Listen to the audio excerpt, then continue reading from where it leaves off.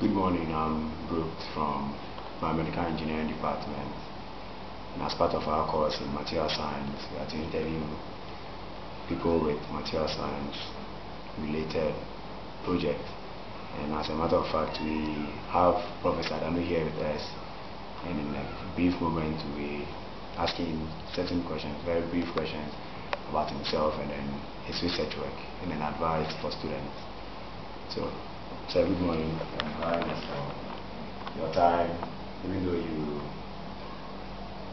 don't have time, you make time for us to meet with you. And as part of our questions, we would like to know something brief about yourself.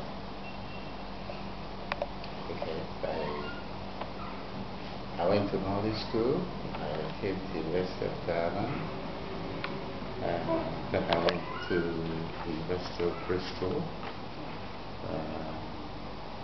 Then from the University of Bristol, I went to the University of Sussex in Brighton, England. And then I came back and I've been lecturing. Thank you for that. And can you please tell us something very brief about your research work, be it previous or currently? I have had research work in materials. So I worked on semiconducting compounds, talking about cadmium selenide. I have worked on diamonds, and I've worked on manganese thin films. The interest in cadmium selenide was in relation to the fact that I got interested in solar energy research, specifically in the photovoltaic effect, in which we convert sunshine into electricity. Now, the primary material that was used for this used to be silicon. But as time went on, people used newer materials. Cadmium selenide is one of those that has been least worked upon. And so we thought it would be good to find out the characteristics of cadmium semiconductors. It is a compound semiconductor from the 2,5 group in the periodic table. So that's how I got into that. But before that, I worked on diamonds. We want to find out the various types of diamonds that we have in the country. We don't really have a lot of diamonds in Ghana. But one, we were trying to look at their properties. We noticed that the presence of impurities in diamond played a very important role in the properties that they showed, the characteristics that they showed.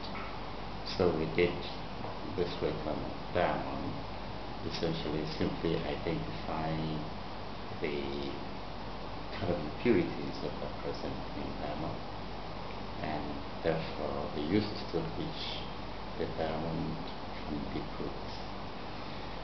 Now, the interest that developed in manganese thin films was the fact that manganese has a very complex structure, crystallographic structure. Now, a lot of the properties that diamonds display occur at low temperatures, like liquid helium, liquid nitrogen temperatures. These are also explainable in terms of the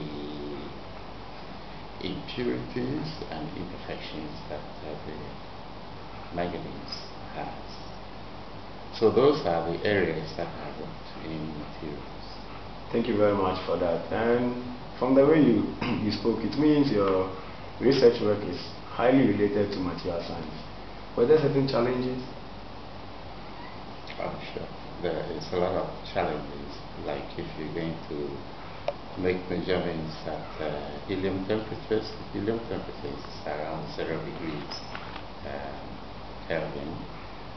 So you have to think about what kind of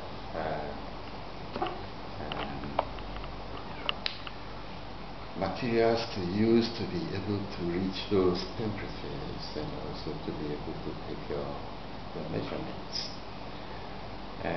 In many cases also the challenges have to do with the equipment availability. Now if you're going to determine the impurities present in diamond, for example, you've got to be able to find equipment that can take those measurements for you, and so on. So it's basically having equipment available, having technical people to be able to maintain the systems that you are using. For example, if you're going to be measuring things at near 0 K temperature, then you've got to get somebody who can maintain the equipment so that it's working to those temperatures. Then of course there is a problem about actually measuring those temperatures. It's not like a simple case of dipping a mercury thermometer into the liquid. So there is the problems that come with the kind of project that you want to do. Okay. So then the last thing we'd like to ask is that what advice do you have for science and applied science students, using yourself as an example in your work and your research? Resilience. You just have to stick to it and try to do the best out of it. Now I think the choice of areas of research and study will be closely guided by what is going on in our country. In this country now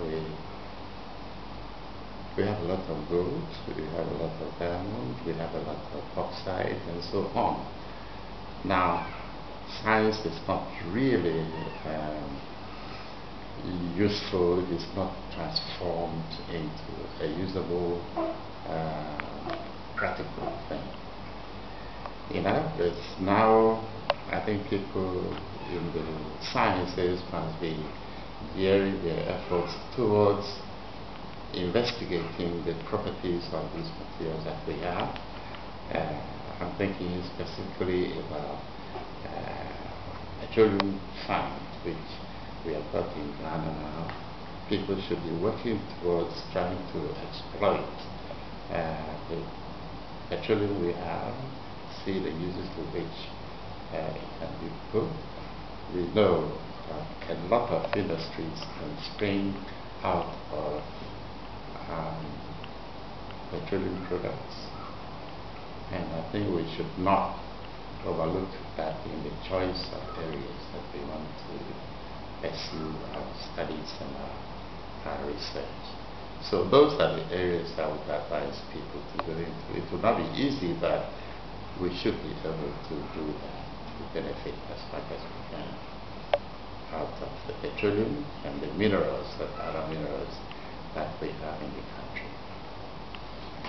Thank you very much, Professor Adanu, for your time you spent with us. We are very grateful for your time, and we do hope the next time we have such a program, you cooperate. Thank you very much.